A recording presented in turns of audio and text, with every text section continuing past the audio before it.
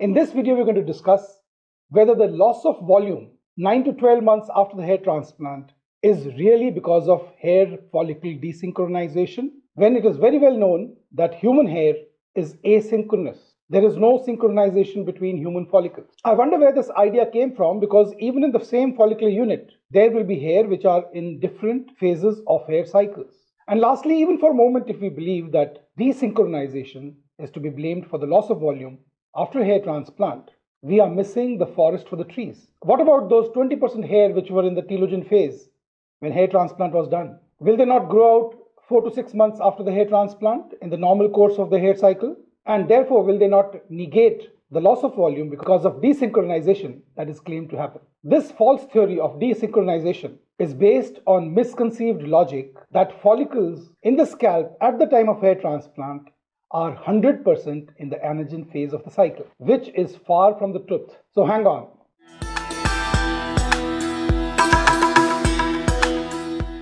Well, if you're not familiar with the hair cycle, the human hair cycle, a brief revision will help before we go on to synchronization of hair follicles, and whether synchronization of hair follicles is actually a concern which you need to take note of after hair transplant. So some of us will know that each hair in the scalp cycles about 10 to 20 times in an individual's lifetime.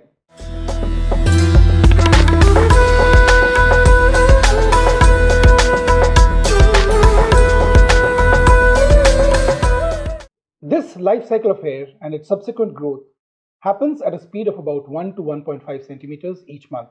Hair is a living element which follows a follicle cycle with a duration of about 2 to 6 years. In humans, unlike other mammals that are subject to periodic change, this cyclic evolution of the human hair follicle cycle is not synchronous, each hair being independent of the other in its rhythm. A physiological loss of hair up to 100 strands each day is considered normal. The hair growth cycle has 3 phases: the anagen phase or the growing phase, the catagen phase or the shedding phase, and the telogen phase, which is also called as the resting phase. The cells of anagen hair have a high rate of mitosis, that is, that they divide rather rapidly, and are amongst the most rapidly dividing cells in the human body. Hair growth occurs from the hair bulb, which is located in the dermis. This lasts for about 2 to 6 years, longer in women than in men. And then, once this anagen phase is over, catagen phase takes over. Mitosis comes to a halt, and apoptosis, or programmed cell death, reigns supreme. This is followed by an upward migration of the bulb, which reaches the mid-dermis. The hair shaft at the bottom gets clubbed, and the catagen hair is now a telogen hair, also called as club hair. This resting phase lasts 3 to 4 months on average. 20% of all hair are in this resting phase. 20% of hair are in the resting phase at the time of a hair transplant. During the telogen phase, the follicular sac that contains the bulb starts its upward journey towards the epidermis. This movement upwards occurs at the cost of the lower part of the follicle. The bulb soon assumes its typical club shape due to retraction of follicular sheaths. Once this upward migration is complete, the bulb projects outwards on the skin and gets mechanically dislodged over time. So it leaves the follicular seat where a new hair is now developing, and life goes on. In the human, each follicle has its own inherent rhythm, and thus this cyclical evolution is asynchronous in the human being. Very much unlike in rodents and mammals that molt hair or shed hair seasonally. This asynchronicity varies from one body part to the other. In the scalp, at any given point, 80% of the hair are in anagen phase, 20% of the hair are in telogen phase, and about 1% hair are transiting from the anagen phase into the telogen phase at any given time. However, during the course of the year, humans can experience 2 phases in which hair falls out into the telogen phase faster. This occurs in spring and is more pronounced in the fall.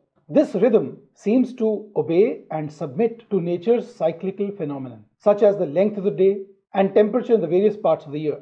So coming to the crux of today's talk, what causes loss of volume 9 to 12 months after a hair transplant? Is it really because of desynchronization?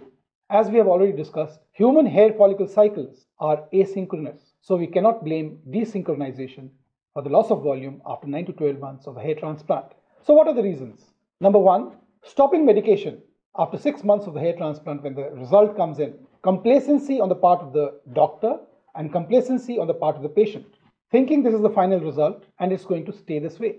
The common marketing adage that hair transplants are permanent is responsible for this belief. No hair transplant is permanent. If baldness is progressing, your hair follicles, whether they are planted or native thinning hair, will continue to deteriorate.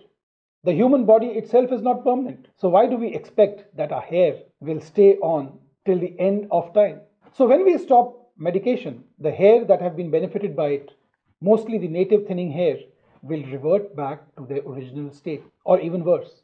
And this is proven by the fact that some patients who do not take finasteride after hair transplant, though they may have a poorer result than in those who take finasteride, in these patients there is no loss of volume 9 to 12 months after hair transplant. So this goes on to prove that most of the volume loss is because of cessation of medical treatment after a hair transplant.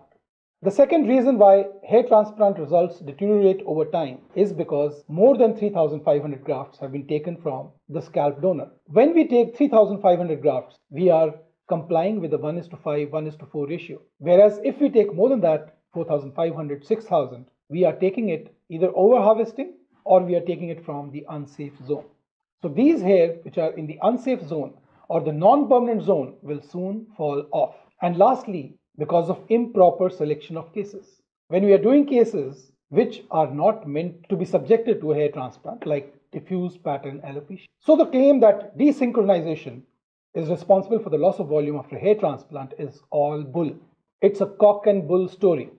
The question of desynchronization of a hair transplant does not arise because desynchronization or synchronization is not a phenomenon seen in the human being. Human hair follicles are never synchronous to start with. So to summarize, human beings have scalp hair follicles that exhibit an asynchronized pattern of cycling, with the growth and subsequent shedding of each follicle being independent of others around it, even in the same follicular unit.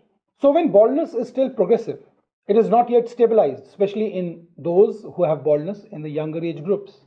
And when the doctor does not have the time or the inclination to chalk out a long-term plan for the patient's androgenetic alopecia, or if the patient is not motivated to stick to the plan, the result which was good to start with will soon fade away. This is natural. So to just blame hair synchronicity when it not even exists is just an excuse to cover up ill-conceived plans, improperly laid out plans for hair restoration in androgenic alopecia.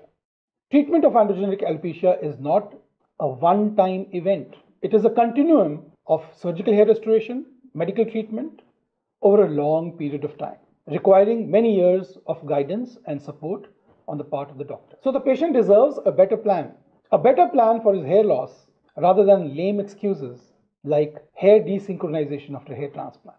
Well, thank you for watching. If you have any question that comes to your mind, any clarification you seek regarding this talk or any matter that comes to your mind about hair loss or hair transplant, do let me know. I'll be there to help you. Have a nice day.